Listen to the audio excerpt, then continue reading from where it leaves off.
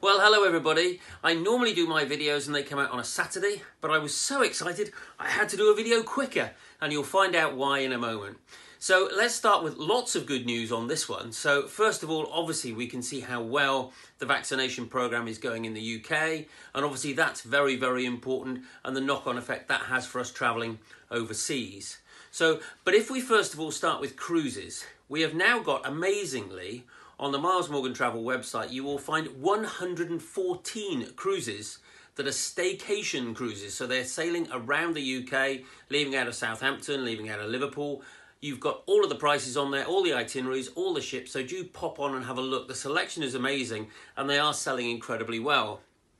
Talking of selling incredibly well, 2 days ago, we launched a Croatian Explorer cruise down the coast of Croatia, all inclusive, for about £1,000 from Bristol for next year. My crumbs, it has sold and sold and sold. So if you're one of the lucky people going on that, well done. If you haven't, have a look pretty quickly, because my crumbs, that's selling well. And finally, on to holidays, probably the most important thing and the thing on people's minds. So just reminding everybody, 17th of May is the first date for international travel. We are expecting an announcement from Grant Shapps the end of next week, the 6th or 7th of May, and that will tell us what those green destinations will be. So that will be interesting to see. I'll tell you what I think they're going to be in a moment. But one of the things I mentioned on my last video was the horrible cost of PCR testing that is going to be a requirement initially for people travelling. I said at £120, it was ridiculous and had to come down. The fantastic news is we now at Miles Morgan Travel will be able to help you with all of that process of the PCR testing, and at a cost of just £45. So like a third of the price that it was 2 weeks ago. So that is just wonderful news. And of course, the fact that we can help you with all of that process as well. So all looking good. The final thing on travel is the NHS app. So it's looking like that is what's going to be used, if you like, for your passport to get overseas from a injection and COVID passport perspective. So download that one if you haven't done so, because you will need that for your travel abroad to confirm you've had a vaccination. So everything is finally starting to get a little bit clearer.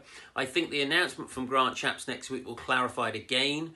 One of the things I think he's going to say that for me is probably one of the most important: when you go on your holiday, you want to relax.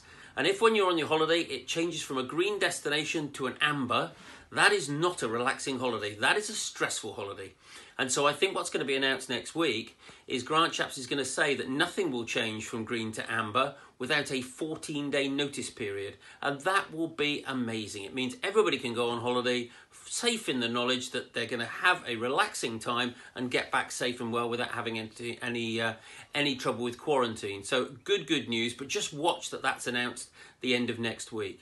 So wonderful to pop onto a video with good news and good news. So pop into one of your shops and see the guys. They're all back now working and really enjoying seeing you all. So thanks very much. Bye bye.